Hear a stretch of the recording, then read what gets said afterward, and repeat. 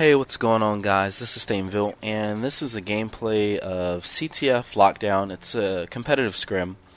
In case you guys missed my last video, I mentioned that I was going to be releasing videos kind of tracking my progress as I get back into competitive gaming and kind of ease my way back into things. So this is one of my more recent scrims. I'm playing with Scump, Too Quick, and Karma. And we're not playing against a full team. We're playing against, I believe, half of GZ, which is Saints and Fake Assassin. And I believe the other two players are half of FaZe, which would be Nameless and Spacely. So, yeah, this is it hasn't been easy, especially not knowing callouts and not knowing spawns as much as I would like to, I guess. I know some of the spawn points from the first, 2 months of the game where I played, but I really didn't take this game that serious, so I'm kind of learning everything from scratch. I've had a lot of players that, kind of offer to help me, like, do you need to know callouts, or do you need to know, the spawns? And I really want to get a feel for the game again before I hop back into it. I want to, get the feeling as if, the game just came out for me. That's kind of the feeling I'm getting. I feel like I'm learning everything from scratch, and it feels like everyone just got the game early before it came out. I've played a lot of pickups, and they're not what they used to be. From the pickups I've been in, it seems like no one wants to pull flag. Everyone's allergic to flag, and I know I've mentioned before, to people that are trying to slay, what perk to use. As far as extreme conditioning or sleight of hand, I've said sleight of hand, and I make the joke that if you're Slayer, there's really no reason to move, and I regret ever saying that because it is the most frustrating thing playing pickups on MW3 when everyone is just trying to slay. Like your team could be winning by 30 kills and no one will pull the flag. It's like everyone is just against it. Like it's TDM, competitive TDM with spawn points that are set in stone. So I mean, on that aspect of the game, I'm really not enjoying it too much. I'm really thinking about maybe, I don't know, putting together a montage of me returning, because since I've come back, I've been getting, I wouldn't say a ton of clips, but here and there the clips are starting to flow in as I pick up the game and learn the spawns, and those 3 pieces and 4 pieces are slowly starting to form and flow. But I had a question for you guys. When you guys are picking up a game, how do you learn it? Like, do you learn by not playing against pro players and just scrim all day? Do you play pickups and that helps you improve, or do you like playing GBs? Like, what helps you as a gamer, I guess, improve your game skill? I'm not asking so that I get advice, although you guys might have some stuff I've never thought of, but I'm just curious as to how you guys learn the game, because we all learn our own way, and we all pick up the game at our own speed. And I have an advantage coming in. I've played Call of Duty before. I've competed for 4 years, at least 4 seasons, 2 seasons of Call of Duty 4, and a season of MW2 and a season of Black Ops. So I kind of have 4 years under my belt, and I kind of understand at least how the pro players play, how they think, and I don't think that's something that will ever go away. That's something I have an advantage on compared to the average amateur player that's just trying to get into the game. So yeah, how do you guys pick up a game? What ways do you use to improve your gameplay? I'll tell you guys one way I used to use in Black Ops 2, and I'm not sure if I'll really use it in this game because I don't take it that serious. But did I say Black Ops 2? I meant Black Ops 2, like as in I used this as a tactic too. But once Black Ops 2 releases, I know I will be using this a lot. So as a Slayer, it's really important to stay alive, and you want to get yourself in positions in CTF to where you can pin the other team down away from their flag and allow your objective player to freely roam around the map and get those pulls without taking stuns or nades or taking shots from the enemy player.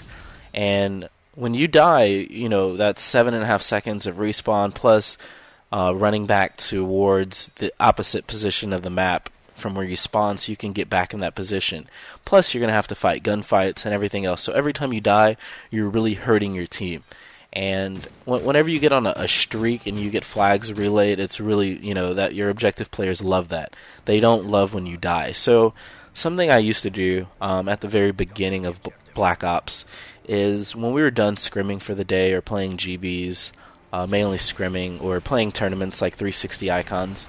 If you guys don't know what that is, go ahead and check that out.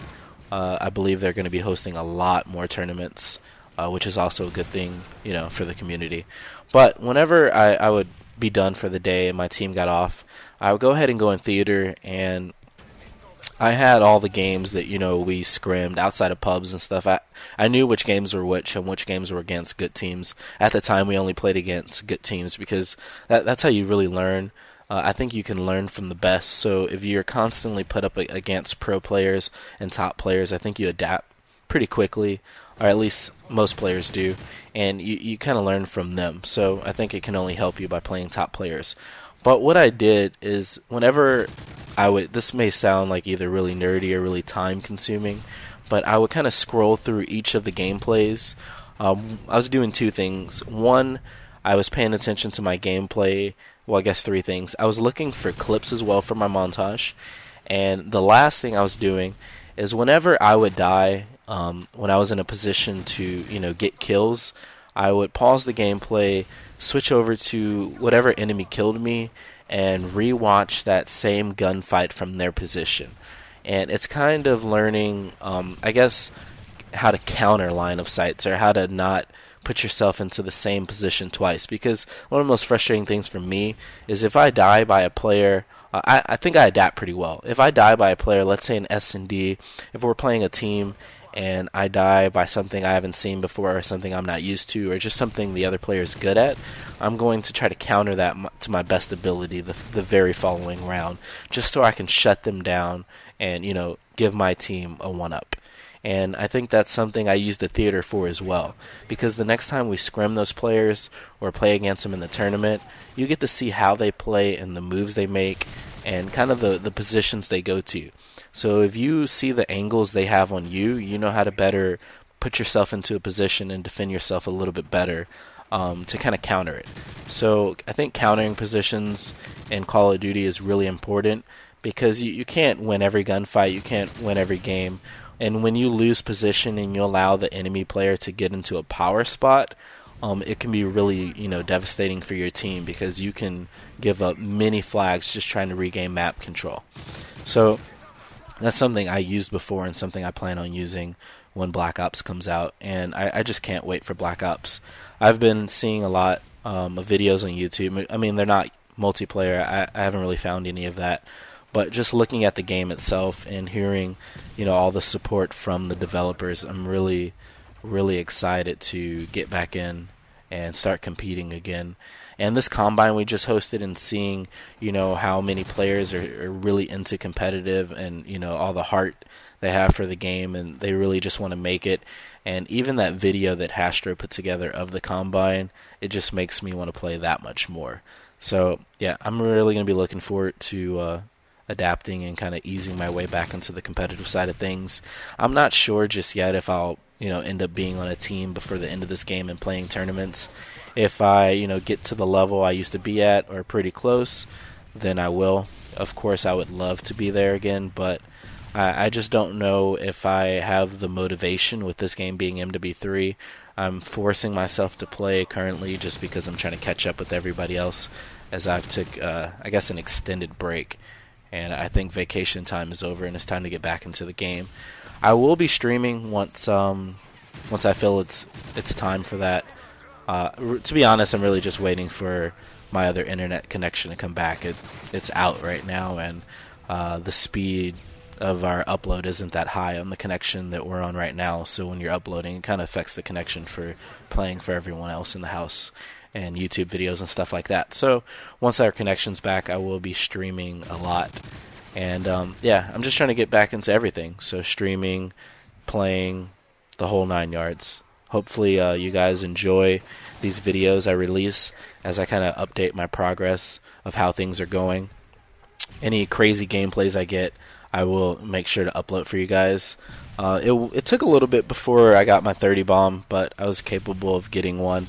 I know the video I uploaded last, I got 40 kills, but they weren't against pro players. Nothing against those guys. It's just pro players play a little bit different, and it's 10 times harder to, get 30, 40 kills against them. But yeah, this is Stainville, and I'm out. Hope you guys enjoyed that, and I'll talk to you guys later. Take it easy.